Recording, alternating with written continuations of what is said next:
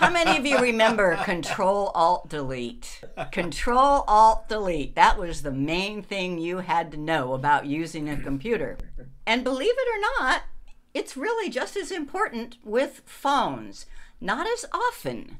I mean, you can go for weeks, literally, without shutting down or rebooting your phone. I do, but eventually something will go wrong. It'll just hang up. It'll freeze. Your phone calls will get garbled or cut out.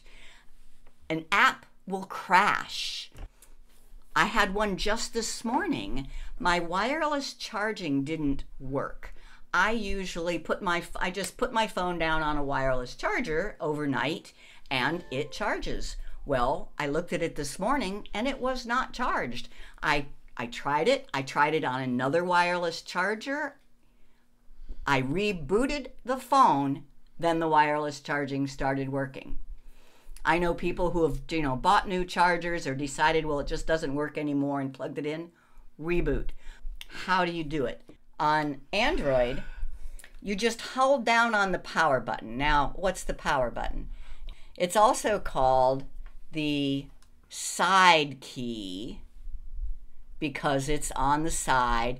This is the volume rocker, volume up, volume down. This one is the power. So if you just hold down on that, I press and hold, you will get 3 choices: power off, restart, and emergency call. When you tap on restart, it turns off and then turns back on all automatically. So that is just like the Alt-Control-Delete on a computer, on old computers. It has turned off and it has turned itself back on. It is restarting. On the iPhone, holding down on the power, the side key, brings up Siri. So that's or at least depending on your settings, but that's the default. So holding down on the power key doesn't do what you need. What you have to do is hold down on the power key and the down volume at the same time. Power key and down volume, hold down, and now you get slide to power off. Notice there is no option to restart. I have never found any restart instructions that work.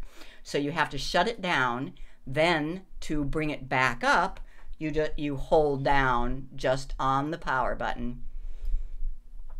Hold down until the Apple logo shows up and then it will restart again. So that's Reboot. And, sometimes it can be hard to think of because you need it so seldom. But whenever you're really getting frustrated with your phone, something is not working, Reboot.